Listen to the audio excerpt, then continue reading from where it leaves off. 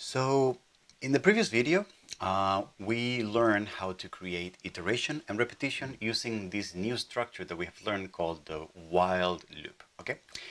Which is what you can see right now here on top of me. However, I was explaining in the previous video how in order to make this work, we basically always follow a very similar pattern, which is we initialize a variable. Okay, so something that, for example, starts at the value of 0. Then we use that variable to check the condition of whether we want to the while loop to keep iterating or not. And then we change within the iteration loop, we change the value of that variable so that by increasing it, decreasing it, or changing at whatever pace, at some point, this condition doesn't meet anymore, and then the while loop stops and it continues executing, all right? The idea is that this pattern was so common, became so prevalent and so important when writing programs that actually the people who designed computer programs, computer programming languages, decided to create a new structure that replicated this pattern, but it made it more concise and more explicit, more like a package with this whole pattern. And that's what very soon became for loops in computer programming. So we're going to learn a new structure. It's called for loops, and it's by far, far, far one of the most popular, if not the most popular, way of doing iteration and creating repetition in most computer programming languages that I know of, including C#. All right, and let's take a look at how that works.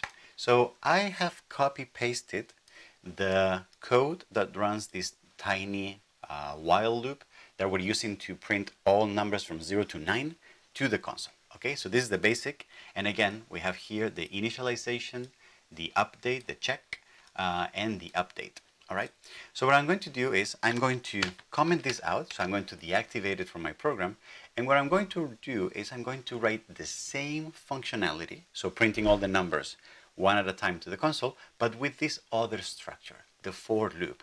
And I'm doing this because I want you to keep in mind the mirroring, the symmetry behind this pattern of initialization, check, and update that I'm talking about. The way for loops work are very similar to the structure of the structure of the structure is very similar. The syntax of the structure, that's what I meant to say, is very similar to other structures. So we start with a word, with a keyword, like for example the word for in this case.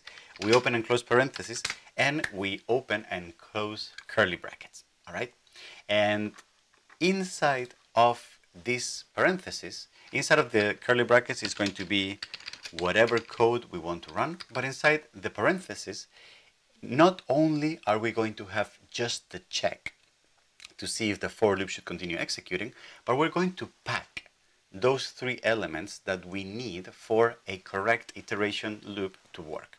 Those being the initialization, the check, and the update.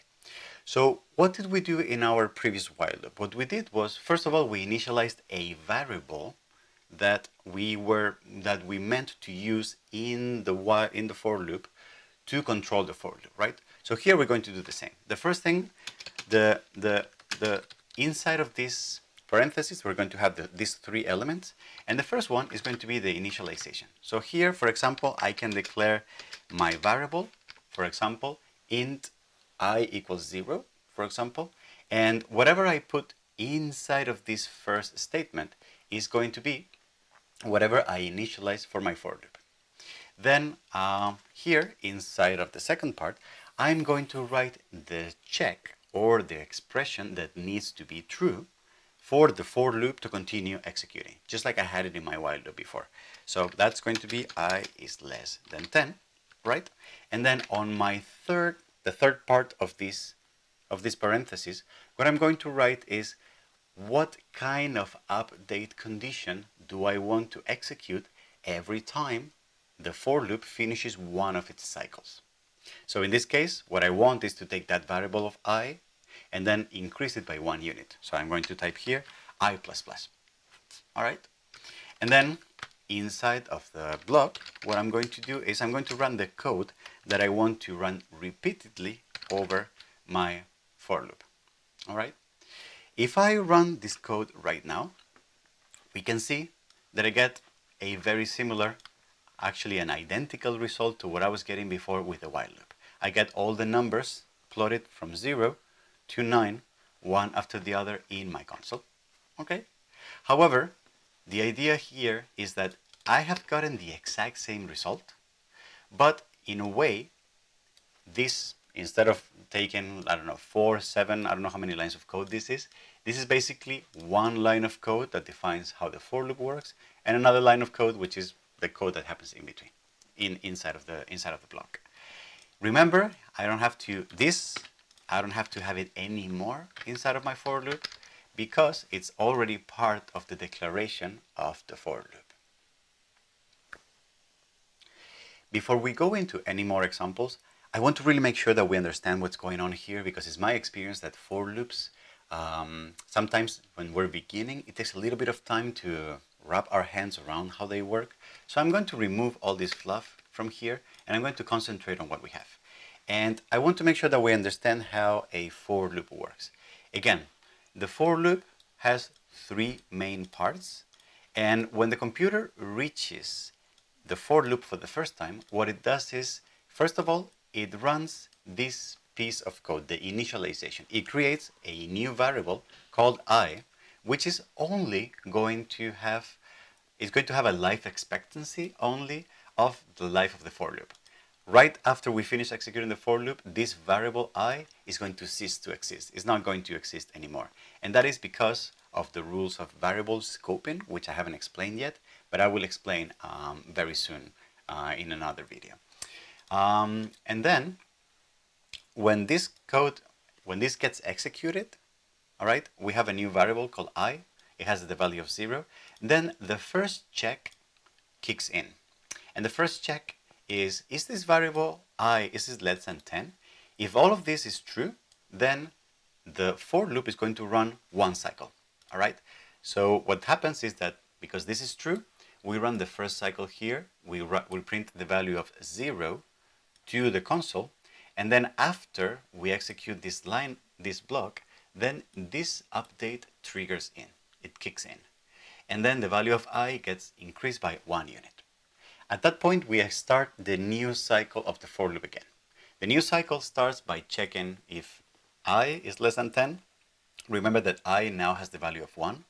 It is less than 10, so the block of code inside of the for loop executes. At this point, we print to the console the value of 1, and then the update condition triggers after we execute this. So now, by the end of the for loop, the value of I has the value of 2.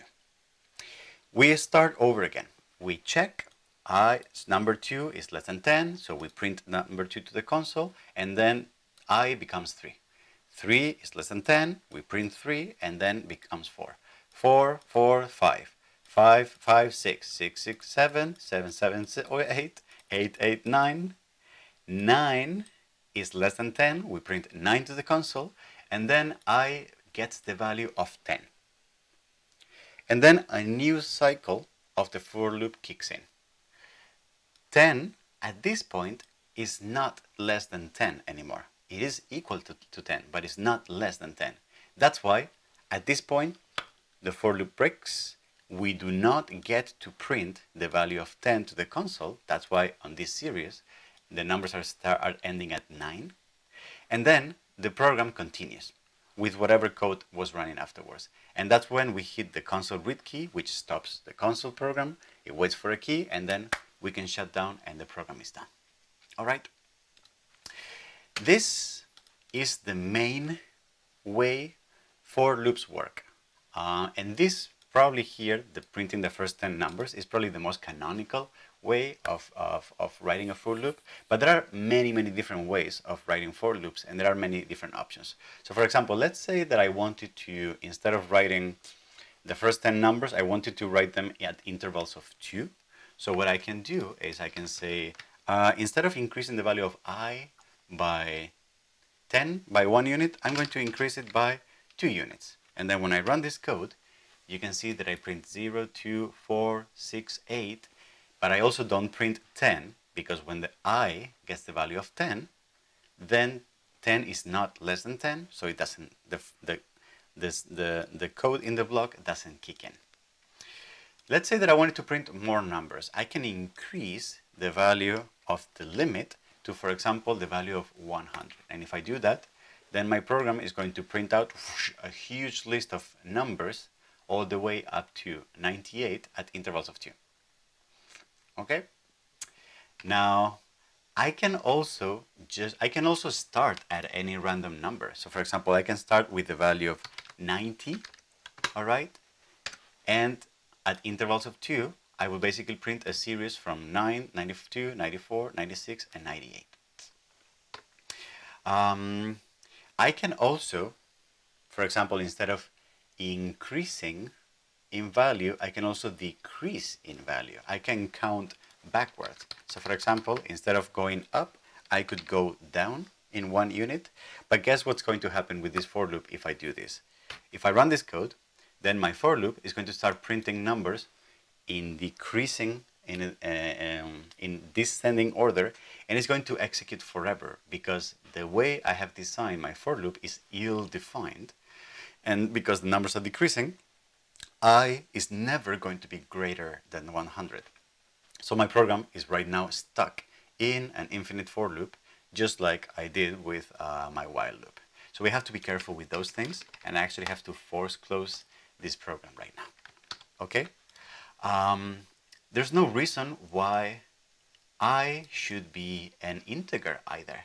So I could define a float here and say, for example, or I could define a double, and double A is going to be equal to 3.25. Is going to be A is going to be less, let me just do I, it doesn't matter.